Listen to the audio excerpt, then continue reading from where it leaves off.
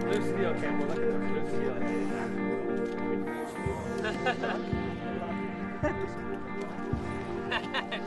Another day in paradise. This is ridiculous. The opportunity to work with Ken Reid and Rob Boyd, I'm digging it. Digging it these days for Josh Dueck finds him atop Grouse Mountain in North Vancouver, spending his few idle days away from the hectic life of a downhill sit-ski champion, hobnobbing with some of Canada's most celebrated ski legends, all doing their bit to promote Alpine Canada. As mentioned, my name's Josh Dueck. For me, I'm a skier through and through. I'm not sure if the shaggy hair and the unkempt face states that for you, but I'm a skier. And ever since I was a little guy, I wanted to be a professional ski bum.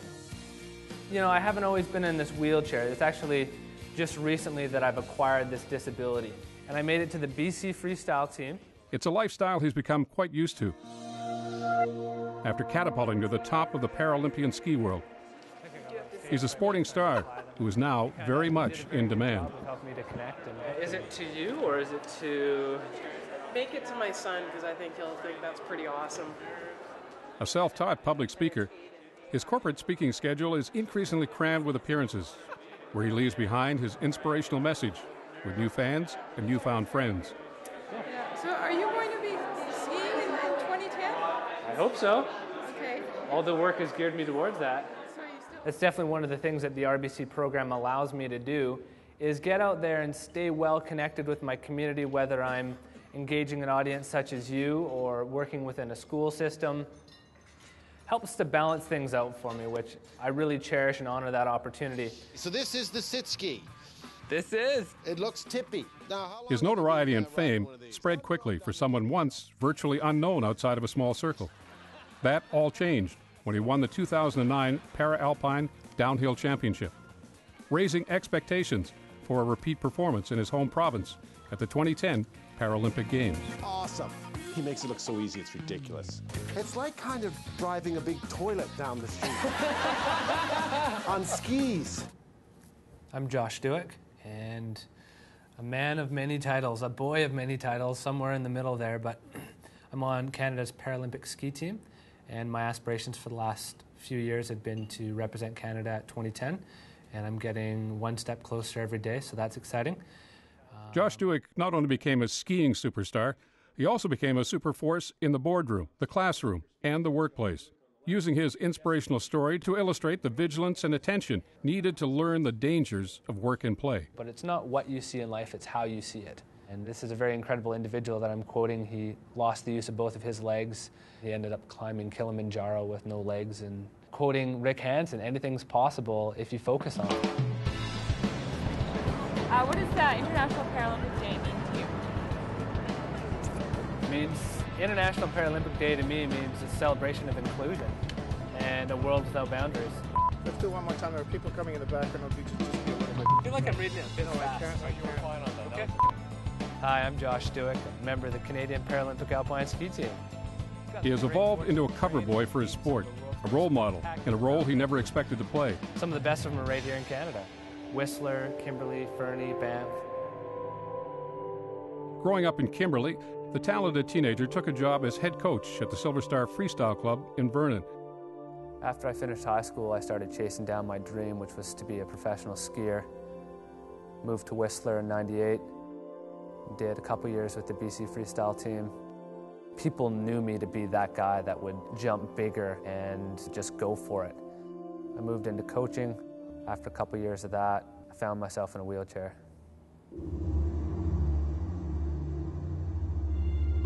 While demonstrating a jump in 2004, he overshot his landing.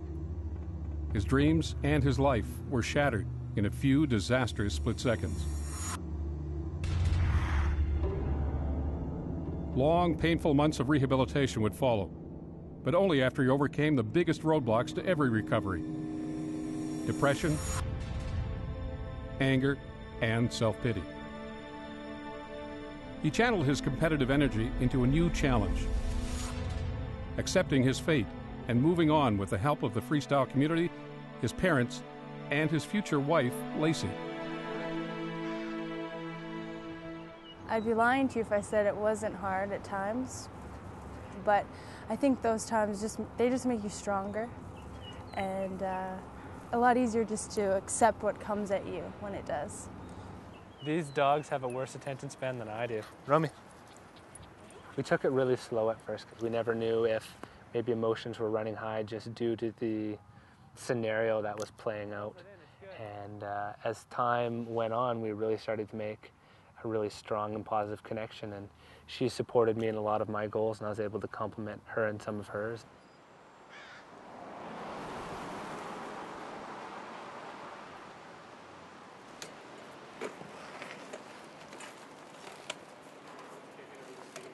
We call it prehab, so it's preventative habilitation rather than injuring yourself and going to rehab. We try and pinpoint what would be the most susceptible, which is our shoulders, because we use it every day for wheeling and transferring and stuff like that, and then try and incorporate that into a dynamic routine. Nice. A couple things that I really like about training with the team is the competitiveness that can build on it. So I can see how these guys have been training and what their strengths are and try and draw from that, and hopefully they can do the same, see where I've been making my improvements and work off of that. And again, we all have slightly different disabilities, so we can learn from each other and how we've adapted to that. And it's also just building that energy towards 2010. You know, we are an individual sport competing for each other, but there's nobody I'd rather cheering me on than my teammates, because they really know what it takes and what we've been through. Because as much as I want to kick his ass on the hill, and as much as he wants to kick mine on the hill, nobody's going to cheer louder for each other when we're doing well. When he won the title this year in Korea at the World Championships, it was the most exciting time for the team in many, many years. Okay guys, so what we're going to do are some intervals. So I want you to be in anaerobic zone. Everyone remembers the heart rate?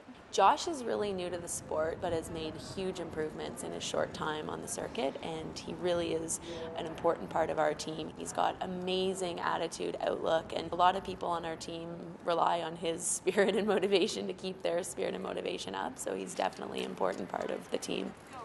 Sometimes those high spirits, confidence, and exuberance lead him into trouble, trying to push too far and too fast. Yeah, hang up, apparently. Josh is in the ditch. I didn't react the way I should have and parked it in the ditch. Physically, I'm fine, just that's nothing, just a little raspberry on the skin. It's perfect, really, on a day like today when you drive yourself beyond the point of exhaustion. Shit happens. So if you could just help guide my feet, because they are going to... I was going to get this for your feet. When stuff does happen, there's always an expert there to help work out the kinks. One of the perks of being an elite athlete. That's a nice spot in here, Josh. Are you getting massages at home right now? No. Just trying to feel through your thoracic. You're not crazy tight, which is good. What you really are trying to do is trying to maintain regularity with your body for nutrition. A valuable part of the training process is getting help in everything, including nutrition. But Josh can only handle so much advice before his irreverent sense of humor kicks in. What if it's a nice, Saturday afternoon and I'm sitting on the beach and I drink a box of beer and then I fall asleep? It's happened. I'm just curious. I want to know what that's going to do to my training plan. You have to remember, and we talked about alcohol, and it's good to bring that up. And, Yeah, Josh is definitely a class clown from time to time, keeps us all on our toes, and lightens the tension when there's sticky situations, but indeed he's got a lot of great characteristics that make him unique and make him successful. I am proud and pleased that we could honor the contribution of all the workers whose jobs are inscribed in the line of work. In 2009, the 27-year-old world champion from the small town of Kimberley watched in humble disbelief as his plaque was added to Line of Work, a tribute to those who overcame serious workplace injury and disease. It's a permanent display where thousands pass by every day on the seawall beside the Vancouver Convention Center. I think my story, the way that I would like to see it told, came out very well. You boiled it down, and it's very easy to read.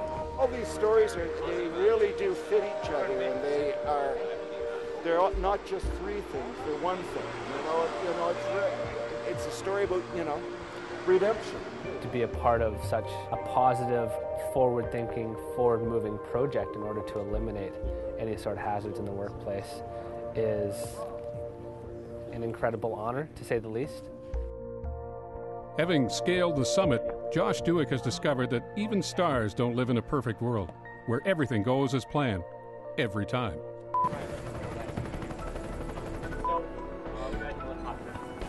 There's a little piece of grass sticking out right there. Oh, that's a nice cool breeze. We're real close, guys. Boom's in the shot. People in the shot. A little dark. Did I get all the ugly off my face? Are we okay? Camera's ready, whenever. Getting Canada's Alpine athletes where they need to go. Cal Tire. True service. Cut. Ken Reed and Rob Boyd were part of the first wave of Crazy Canucks, swashbuckling daredevils who skied beyond the edge of sanity and were hailed as heroes. Josh Dueck's heroism transcends the stage drama of sport. He had the courage and heart to overcome a broken body and mind and climb back to the top of the mountain.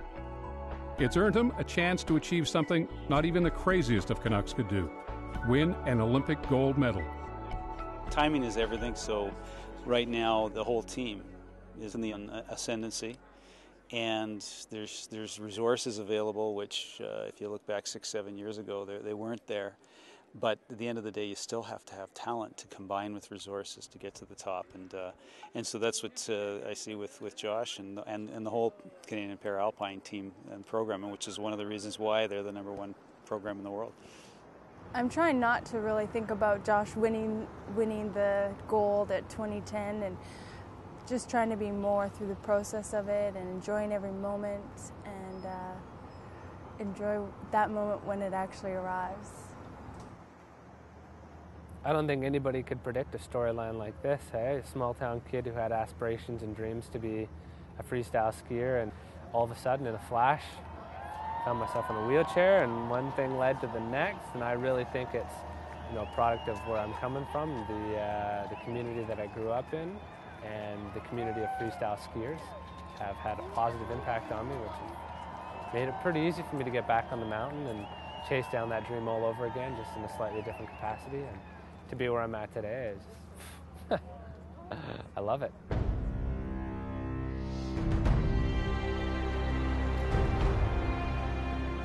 Jessica Vliegenhart, Josh Dueck, wonderfully likable, remarkably quotable. The camera and microphone love them. They found a new destiny and purpose in life, a life they thought was over, after a personal tragedy that turned out to be a new beginning. United by circumstance and fate, they go their separate ways as two of the most powerful new weapons in the fight to raise the expectations of others and increase awareness of the need for safety and caution in the workplace. By doing what I love to do and following my dreams and my passions, I am a champion of courage. If I can utilize that story, connect with the audience, and allow them to be a little more aware of their intuition, if they can learn that through my experience without having to deal with a significant disability, it makes me happy. I know that a lot can be learned from my story, and I do try to spread a message, and it's about each of us has made a conscious decision to do what we can with what we got where we are, and we're carrying on and doing some pretty cool things in spite of all that stuff that happened.